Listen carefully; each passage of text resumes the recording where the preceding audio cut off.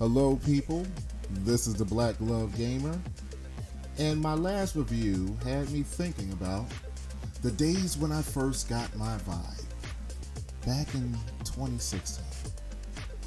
Yeah, one of the games that I was able to play on the system, it wasn't the best of systems at the time, was Cyberpong VR, which is more like Breakout.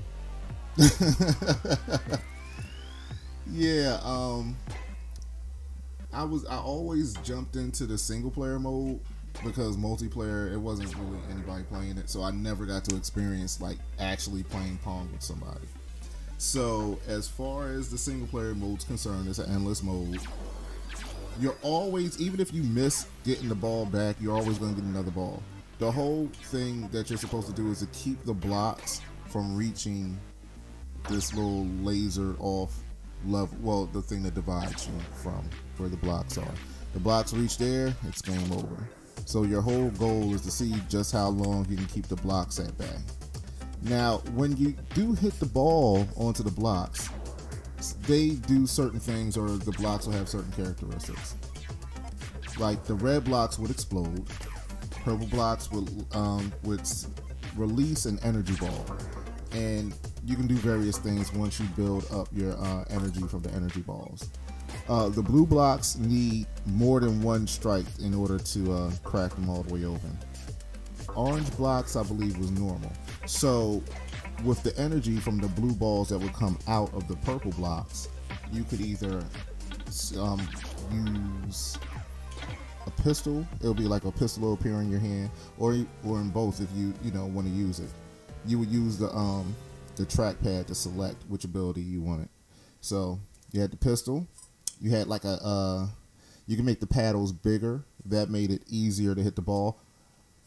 You could have a gravity gun, because when you hit the green blocks let out another ball. So if you have a whole bunch of green blocks and you're hitting the balls, it's like you're everywhere. So you can like use the gravity gun thing to suck all the balls and then shoot them out at one time and cause chaos. It'll just be utter chaos on the screen. And then you would have it would be like a little rocket launcher gun, but you would have to get a whole bunch of, like, it would use up your entire energy store for the rocket launcher. It blows up all the bricks in the end. But yeah, that's basically it. So like I said, it was just something for me to play. At times it would be my little workout, because I would just try, because I wasn't even using the power-ups. It would just be all paddle. So I'm trying to see how long I can stay in for. And it might be like 20 balls bouncing around. I'm trying to hit all of them. Yep. But I'm not sure if this is really, it was just something I wanted to talk about and how I felt when I got the game. Like, I just showed Baby J, I showed her how to play. So the first gameplay footage was of her. That's why she could barely hit anything. It was funny. But yeah, that was my go-to game. It did what it was supposed to do at the time.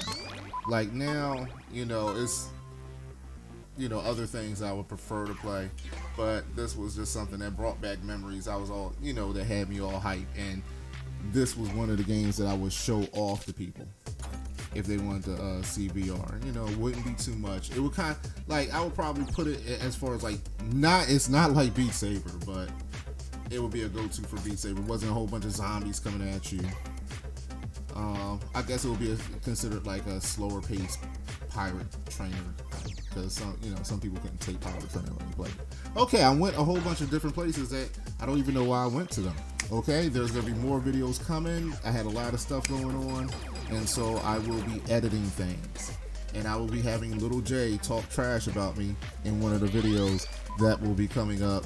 It should be coming up next. I got some things to add into it. All right, Black Glove Gamer is out.